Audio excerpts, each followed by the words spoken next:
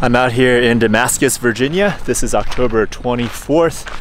It is about a month since Helene hit this area, and I'm gonna check it out. A lot of the town looks to be open now. So just gonna have to wait to see how the trail is north of here, because 58 is still closed. But yeah, Creeper Trail, pretty well destroyed. That's gonna take years to put back. They gotta put back several of the bridges. But the AT sits higher, you know, it's up on the mountain, so it should still be there. It'll just be a matter of blowdowns, and I think it'll be a matter of them opening up the roads and priorities. So I think this stretch, I would plan for it to be closed next year, or at least in the spring.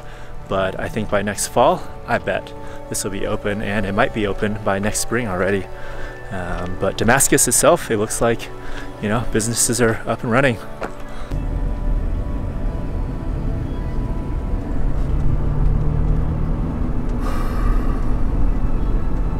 Back on the AT, I'm at mile 354 going northbound. This is about a mile north of Indian Grave Gap. I'm walking up to Beauty Spot. Just want to see how the trail is. Try to go down to Uncle Johnny's in Irwin, but that road was closed, and yeah, it looked pretty bad down there. That was where the hospital was like almost underwater and people were standing on the roofs, and that was where that plastics company had what, like 7 or 8 employees killed in the flooding. So yeah, and the bridge over by Uncle Johnny's that the AT goes over is completely gone. So that area I think will not be hikeable next year, but so far up here it's totally clear. So I will see if I can find any blowdowns and report back.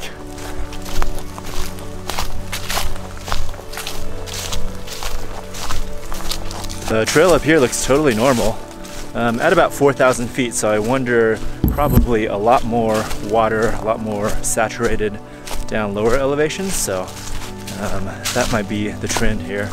Like the blowdowns will be at lower elevations, and up high, like doesn't look like anything happened up here. I am at mile 433.3. This is Wilbur Dam Road. The road was closed, had to walk like a mile and a half up here. And about to enter the big Laurel Branch Wilderness.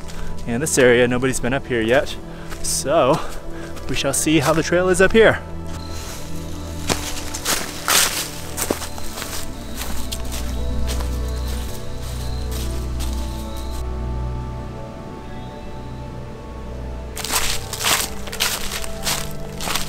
Half a mile in and not a single blowdown yet. Really beautiful leaves. I'm feeling pretty optimistic about the state of the trail.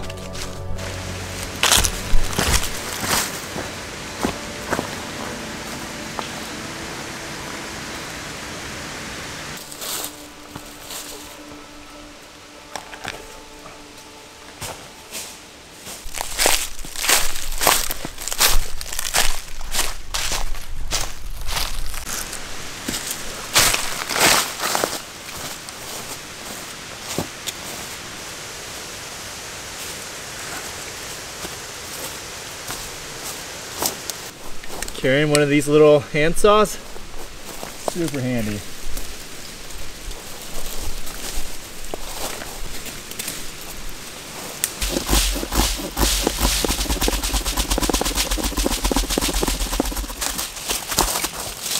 Yeah, the condition of the trail over here is fine.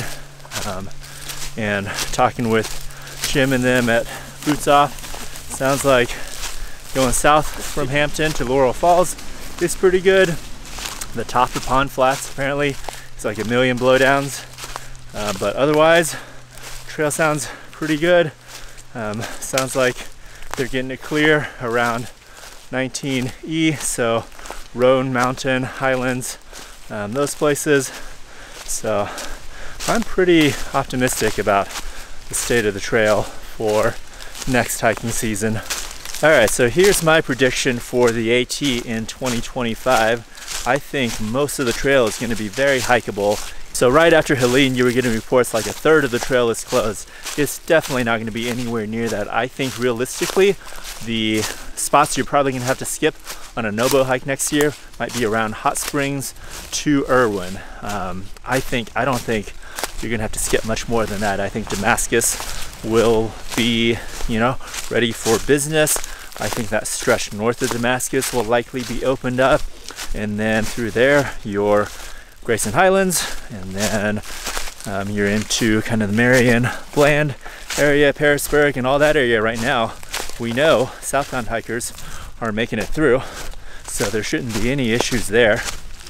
And then everything kind of south of Hot Springs is already open right now as well. So really, the major areas of concern are Hot Springs and Irwin, which comprise a pretty small section of trail, and there's just been such an outpouring of volunteers and people helping out that I think a lot of this stuff is going to get cleared super quick. Like this section I'm on, it would take 2 people a weekend and it would be totally clear. So I think, you know, there's going to be these little spots where you have a ton of blowdowns and a lot of work to do, but even so, considering like it's not that much work, right? Like even if you got a couple miles of trail, there's just a mess of blowdowns. Well, an 8-person crew could do that in a week.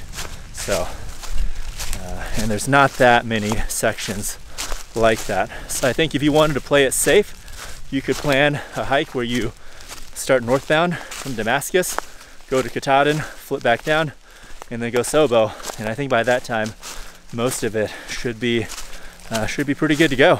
One misconception about the destruction of Helene is you have this idea that like everything is gone, right? But really it's just the low-lying areas, the stuff that's next to the rivers and the creeks, like that's what got hit. So, you know, Uncle Johnny's next to Nolchucky got hit pretty hard. That bridge got washed away, but all the stuff above that hikers need, you know, the Walmart that you resupply from, the restaurants there in Irwin, a lot of the hotels there in Irwin, they're all good to go. They're all got power. They are open for business. So I think around Irwin, you're gonna have to make like a couple mile little detour because there's only one bridge there now and you gotta cross the Nolchucky. But other than that, you can still resupply, you can do what you need there. Well, we're here at Boots Off Hostel and Campground, mile 428.5 on the Appalachian Trail. Very fortunate. I mean, so many were affected adversely, and a lot of people lost everything. So our hearts go out to them. But we were very fortunate because the way we sit on this ridge line and the way the winds hit, basically our perimeter took a pretty good hit with trees on the upslope side. But as for damage for us, it wasn't bad at all. Areas of the trail, I mean, it's really what's so bad, it's quite small in the scheme of things. Yes, you know, around Uncle Johnny's, the bridge washed away, and that's going to be a more challenging reroute. A lot of the areas where there's blowdowns between maybe altering the trail slightly and just cutting a path. Again, it's nothing about that a team of sawyers can't handle, and that's happening so fast. There's the Forest Service out there. There's hiking groups like the Eastman Tennessee Hiking Club. There's other stealth sawyers that we should call them, that are out there doing a lot of work. So every day things are opening up and sections are becoming more accessible. We're really just starting to get into leaf season. There's a lot of small section hikes we can do. I mean, you can work around what is down. I would tell people to listen to the hostels and I mean, you can look at the Forest Service websites, you can talk to the trail maintaining groups in certain sections, and do just a little bit of research. Definitely talk to the hostels and areas as they're communicating with everybody they can, and really you can do a hike, you can plan things. I would say don't just cast us all aside and that you can't come out here. There's a lot of places that need business, and we can't basically create a whole nother issue for the Appalachian community like Damascus and so many others, because everybody just thinks they need to stay away. Because by staying away, you're going to lose shuttle drivers, you're going to lose hostels. People cannot afford to operate for too long without income. We all have Odin on the Trail. That's also my YouTube, and I'm doing a fundraiser, which is like a toy drive, but we're collecting more than just toys. We're collecting like board games and that sort of stuff too. I can't remember the places we've been. Rome Mountain, Mountain City, Newport, Tennessee, Newport. Yeah. I've been to North Carolina. Headed up to Elks Garden. The ATC just put out something that they opened up all the trail from Elks Garden kind of north for about 100 miles. So I'm gonna go up there, see what the trail looks like up there. So starting from mile 492.5 going north, it's about 24 miles north of Damascus. It's not quite the Grayson Highlands, but this section of trail just reopened yesterday. Everything south to Damascus is still closed. Yeah, you know, this is pretty high up here and there's not that many trees. So I think this trail up here probably be pretty good.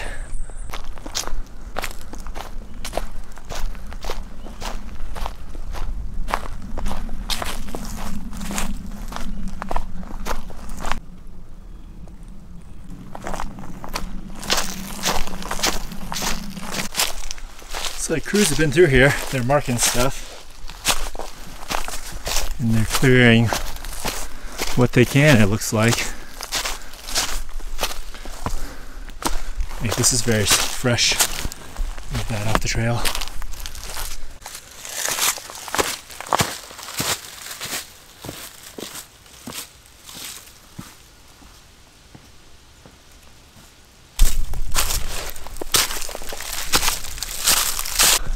So far what I've walked on this section is really not bad at all, and if the Forest Service has opened up this whole section, then that must also be their assessment that it is safe and it is passable.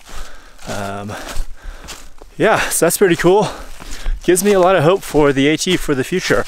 I think the biggest impediments now will be the bridges that are down. So like around Irwin, and then there's a couple of those trestle bridges on the Creeper Trail north of Damascus that they need to rebuild. So those could cause some reroutes and closed trails, but other than that, you know, there are bad spots, but it's not like 300 miles of blowdowns. It's stuff that a trail crew will be able to clear in a couple of days, you know, and you think they're gonna be working on it all winter. Trail clubs will be working on it all winter. I think trail's gonna be fine next year. I really do.